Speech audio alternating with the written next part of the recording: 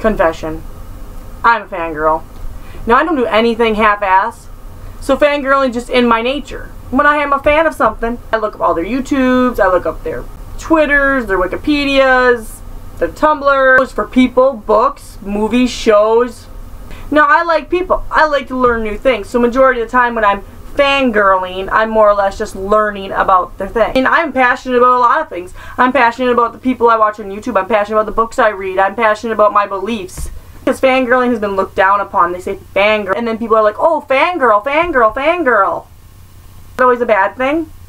Really liking something and researching it and finding out more about it, and if it helps you through a hard time or helps you get to a better place, why would that be such a bad thing? Now, I know there's those crazy ones that go way out of control and way above what you need to be. Doesn't always mean bad. I watch YouTubers, multiple, and then I go and I look back at their past ones. I like to see how they progressed. And then people are like, oh, you're such a fangirl. Why? Because I looked in their past to see how they progressed to help me maybe with my videos and help me think. YouTubing is market research. Plain and simple. Right? Right? I don't know. But I just really like to get to know people. And that's the easiest way is, I guess, to fangirl. But I'm not always fangirling. Most of the time I'm just trying to relate with it on some level. Like watching TV shows. When you sit there and binge watch a TV show, it's because it's really good and you're really excited. Then you gotta go in and you gotta see what the fandoms are saying. Because you want people to relate with you. So then you spend hours and days on Tumblr. Or, that's not just me, is it? Didn't think so. Then you make friends. And you start talking to people who have the same likes and dislikes as you. And you start talking about these people with that like that show, or that like that YouTuber, or like that book, or that fantasy world, that fandom. I am probably a part of like almost every fandom that is out there. Think I'm lying?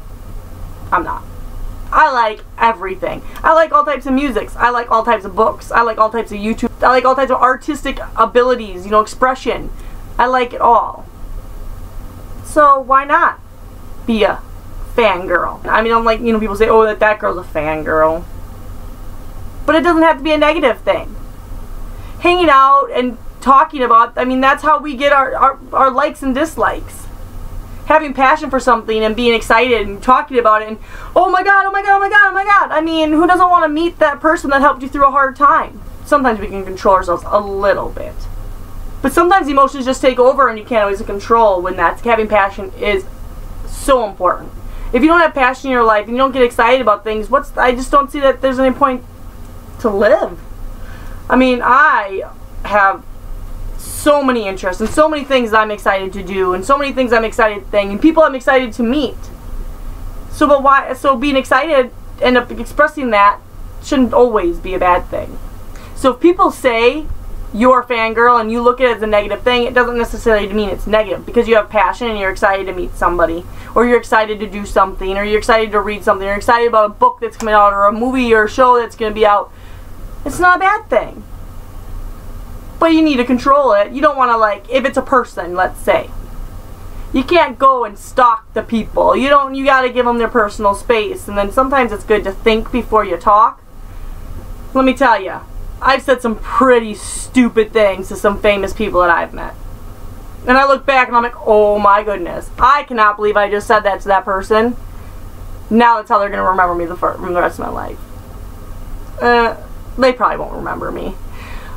But you live and you learn. The older you get, the more you do it, the more you get out there and you meet new people and you get more new experiences, the more you can change and you can probably control that a little bit better.